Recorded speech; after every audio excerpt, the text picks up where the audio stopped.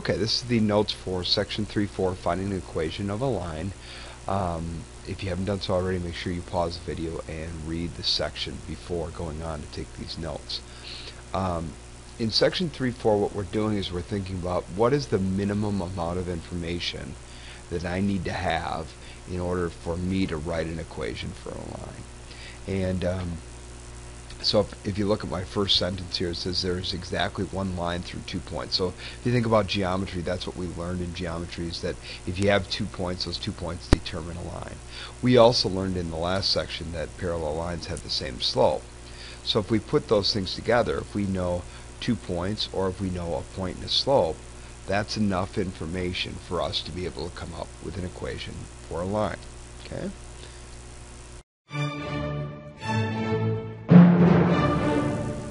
Okay, so number one says a spring is 23 inches long and has a 3-pound weight attached. Its length increases 3 inches with each additional pound of weight added. This is a constant increase situation. Write a formula relating the spring length L and the width W, and then graph the equation. So we have the two variables that we're looking at here is L, which would be our dependent variable, and W, which is our independent variable. Okay, so when we go ahead and we go to graph that, or excuse me, to write an equation for that, what I'm going to do is this: I've got my independent and dependent variables of W and L. Okay, now if I know that it's 23 inches long when the weight is 3 pounds, those two values give me a point that I know would have to be on my line. Okay, so I'm going to identify that point 323 as being a point that's on the line. Okay, we also know that for each pound of increase, the length goes up by 3 inches. Okay, so what that would represent is the slope of my line. Okay, so now we have a point and we have a slope. We've identified what the independent and dependent variables are. So what I'm going to do is I'm going to use that slope and the fact that I know that any point, the difference between the y values over the difference between the x values has to be equal to that slope. Okay, well, I know any point that's on the line is a point in which the x value is W and the y value is L. So if I go L minus 23, because 23 is the y value of this point, over W minus 3, which is the x value of this point, that has to be equal to 3. Okay, well, if I solve that for L so that I can put it in slope-intercept form, I can multiply both sides by W minus 3. I can then distribute the 3 to both the W and the negative 3, and then I can add 23 to both sides.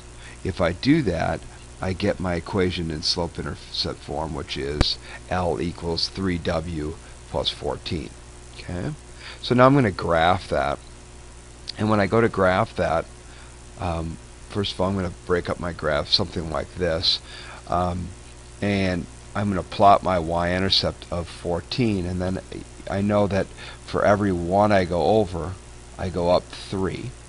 Okay, so if I do that on my graph, I can get some points that I know will be on there. Well, I also know the point 323 is on there, so I've tried to put that on here as well. Okay, and then I can go ahead and I can graph that line. And you'll notice that when I graph that line, I didn't put an arrow on this side, and the reason why I didn't put an arrow there is because we're not going to be looking at anything to the left of the y-axis. Okay, we're just working really in the first quadrant for this. Okay, so that would be the graph of that particular example.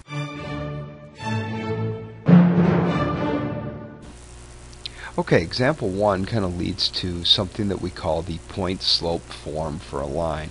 And basically, if we know a point and we know the slope of that line, we can write an equation in this particular form. And right here we have the point-slope form.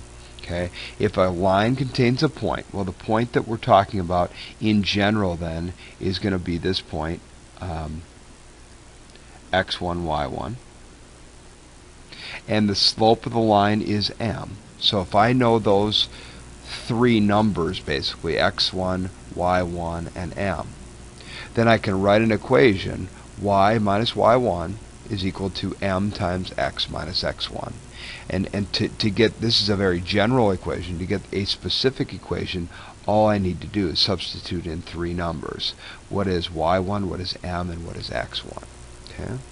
This form can be used to write, so once I have it in this form, I can manipulate it algebraically to write it in slope-intercept form if I need it.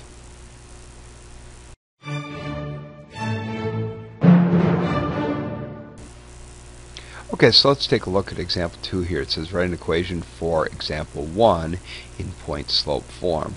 Y is your L value and X is your W value. Okay, so then I substituted in what x1, y1 was, and if you remember right, we had the point 3, 23. So I'm plugging those values in for x sub 1 and y sub 1. And then we also figured out in example 1 that our slope was 3, so I'm plugging that in for my slope. So this right here is our equation in point-slope form.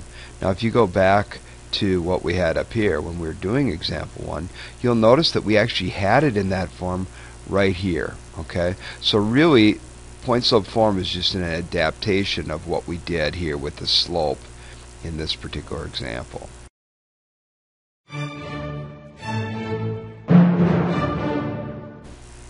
Okay, so we've established writing an equation if I know a point and a slope. The other thing that we can do is we can also write an equation for a line if I know 2 points that are on that line. We know that 2 points determine a line, therefore we should be able to write an equation for that. So let's take a look at example 3 here. It says find an equation for a line Q through the points 6, 4, and 15, negative 2. Okay, well if I'm going to do that, what I want to do first is I want to find the slope of that line. And if I have 2 points that are on the line, I can easily find the slope of it, okay, using my slope formula. So my slope of the line would be, which is equal to negative 2/3. And it doesn't matter where that negative goes. It could go on the top or on the bottom. Okay, so now that I have the slope, I can use that slope and point-slope form because I know I also have 2 points. Okay, so if I use the slope and any one of these 2 points, I can write that equation in point-slope form. So here we have my point-slope form. I'm just going to use, I decided to use the point 6, 4. So it'd be y minus 4 equals negative 2/3 times x minus 6.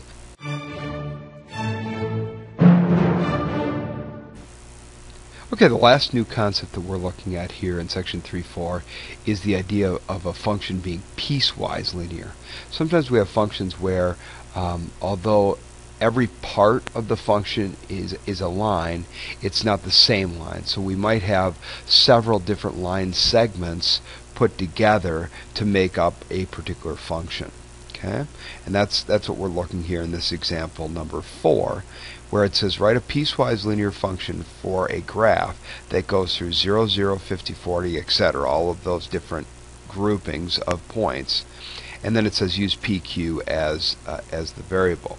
Okay, well to do that, what I'm going to do is I'm going to come up with an equation for each of these different line segments, and then put them all together in one function. Okay, so the first thing I would do is I'd look at 0, 0, and 50, 40. Well, that has a slope of 4/5. The y-intercept, or in this case the q-intercept, would be 0, 0. Therefore, that portion of the line would be q equals 4/5 p. Okay, now if I go to the next set of points from 50, 40 to 60, 60, well, that has a slope of 20 over 10, or 2. It also contains these 2 points, so I'm going to put that in point-slope form, and then I'm going to convert it to slope-intercept form, and we get q is equal to 2p minus 60. Okay, I'm going to do the same thing for the third set of points from 60, 60 to 160. Well, the change in y there is 0, so my slope is 0. And if I have a slope of 0, I put it into the point slope form, but really I don't need to. If I have a slope of 0, it's just going to be a horizontal line at whatever that y value is, in this case 60. So q equals 60 would be the value of that line. Okay. So now what I'm going to do is I'm going to write all three of these in one function. Okay. And here's the way we would do that. Okay. So our function q is equal to 4/5 p when p is between 0 and 50. It's equal to 2p minus 60 when it's between 50 and 60, between and including. Okay. And also it's equal to 60 when p is between 60 and 100, inclusive of those values. Okay. So we have a function here, but it's just different lines put together.